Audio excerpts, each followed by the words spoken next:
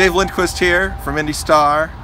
I've been researching this thing I call Recordface for the past few weeks. It has a vinyl record, a reflector for kind of a cyclops eye, 4 guitar picks for the teeth, and a headband over some cassette tape that makes the hair.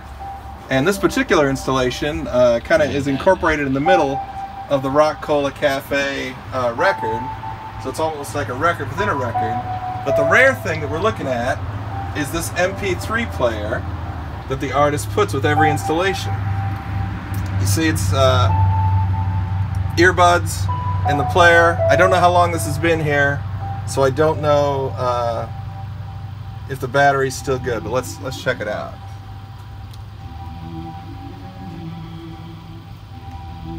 We got nothing. So we have the Recordface MP3 player back at the IndyStar office. We're going to plug it in and see if we can charge any life into it.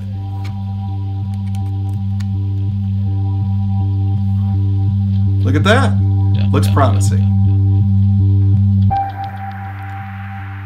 The songs of the Recordface MP3 player are found on a small card just like this. And there you have it.